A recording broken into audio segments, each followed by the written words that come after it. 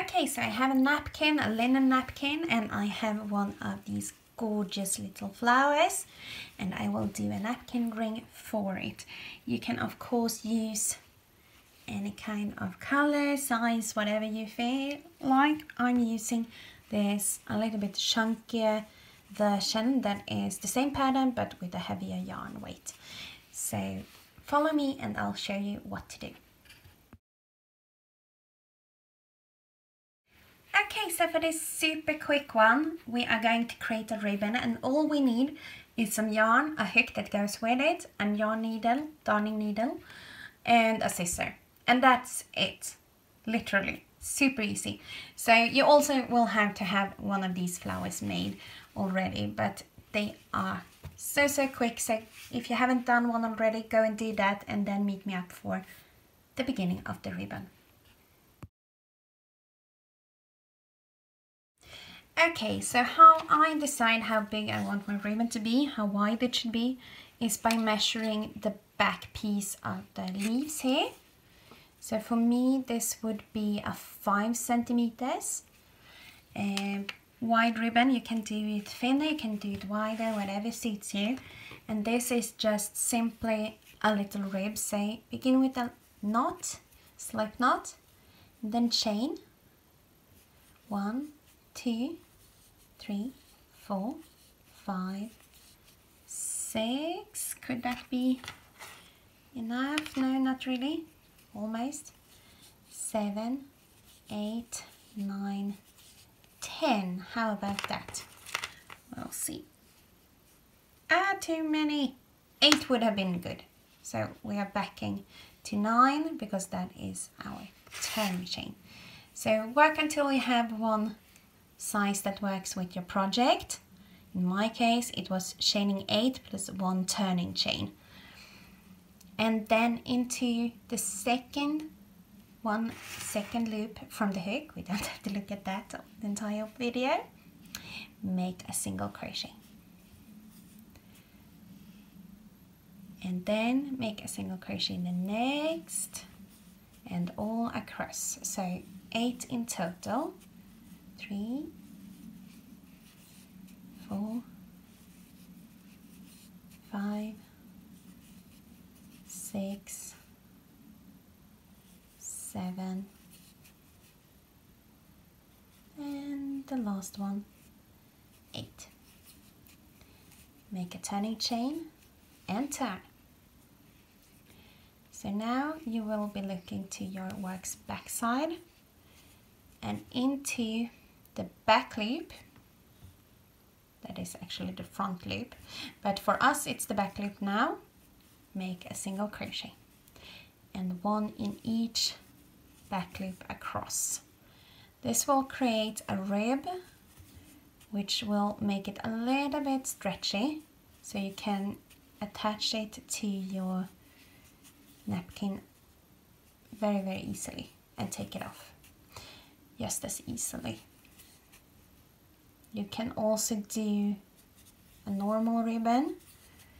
I mean, placing the single crochets in the entire stitch and make it a flat one with buttons to use to open and everything. But I think this elastic one, semi-elastic one, because this is quite stiff, will work better. You can also use something with a little bit more give, like a nylon or a wool or anything. That will really be stretchy and sit very tightly to your napkin. So this is what we will do. We will single crochet all the way to the next side in the back loops, chain 1 and then turn. So it now measures 12 centimeters across, which is absolutely perfect for my napkin. You can test on yours, just fold it and place it over and make sure that it will lay properly on there without tightening it too much. You don't want scrinkle? That is Swedish mixed with English. Crinkled napkins. But what I will do now is I have finished, this is round 18, yeah, 18 rounds of single crochets in the back loops with turning chains. And what I will do is I will put these two sides together. Yes. And then, no, I will do, yeah, I will do that, sorry. I will put these two sides together, enter my hook into the loop again,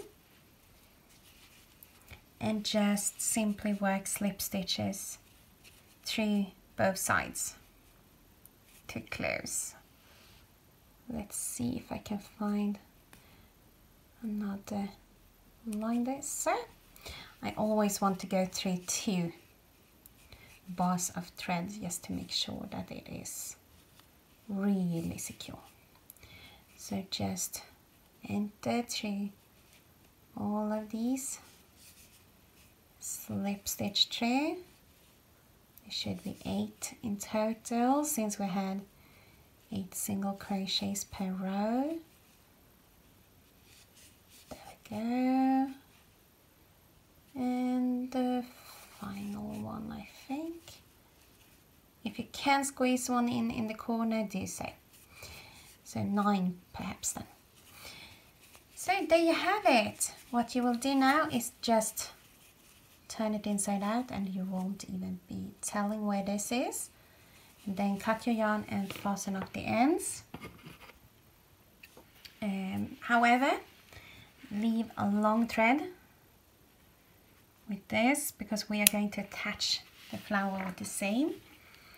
So I will just turn this back and secure this little guy, the ending, and then I'll get back to sewing and attaching this one, okay?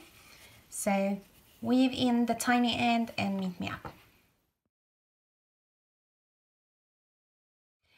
Okay, so I have now hidden my short end and I had a little accident where I accidentally sewed attached the long thread. So I had to rip it a bit and it broke, but I think it will be fine. So I will just thread my needle.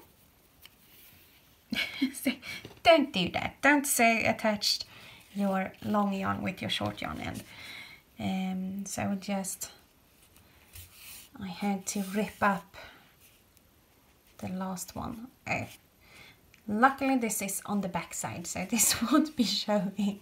So flip this over so you have the pretty side up, and then just bring your needle to the front. There we go. And then we are going to take our needle and go through a line here up into the center, like that. This will be hidden, so it's not so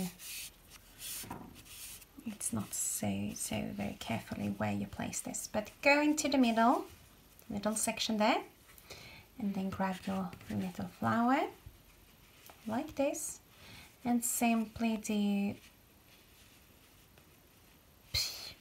no. Okay, I'm rethinking. This is better if I keep on going to the other side. Okay, sorry. So don't listen to me. Don't stop in the middle. Keep on going to the other side, just so you have a line here of thread. And just attach it a little bit more before. This is creativity in its best form. I think we will do it like this instead. So this is how I will hide my ends a little bit roughly, because yeah, this was definitely worked on the go. So okay, we have a yarn end at an end, and then just simply place this over and then go through the shallow side of the stitches, not working through the petal leaves but on the back side of your crochet. Just simply whip stitch this secure. Maybe not whip stitch, I'm not even sure which stitch I'm making right now. So I'm just going through the back side, some stitches, making sure it doesn't show on the front, and then just simply attach it very crudely right now. Oh my. Well, this is just how it can turn out. So I'm going through the legs of a single crochet round here, or attempting to. There we go. and then, yeah, just working through the back side like this. All the way around, so from here, up here, over here, and down here, and back down. And then you should be absolutely perfectly done. So meet me up there and I'll spare you my struggling with the needle today. So see you later. Okay, so I used a much larger needle than I needed. It was much easier once I switched down a size or two. But this is how it will look. You would have attached it around the base of this. I will see if I can show you here. Around this green edge you place this little ribbon, and then you simply fasten off by going up and down in the same space that you joined the slip stitch join here. And there you have it. You now just need your napkin, and then you are ready for dinner. But there you have it. Super cute, super simple, and who says you can't use towels for napkins? Not Sisters in Stitch. We firmly believe that you can use whatever you have at home. But it looks absolutely gorgeous, and by looking at this right now, I think this would be a nice curtain holder as well. Good on it? So cute! So there we go. We have 3 ways of using your little Christmas star flower. We have the napkin holder, the little ornament with the hideout on the back, and we also have the large one, the hanging ornament with the 3D flower. So I hope you have had a lot of fun. I know this will be a lovely Christmas. I have so many flowers happening here, and yeah, I'm excited to see what we will do next. So have a lovely day. Don't forget to share, tag us in your makes, leave a little comment, subscribe to our channel, and have a very Merry Christmas and a Happy New Year, and we'll see you back real soon. Bye!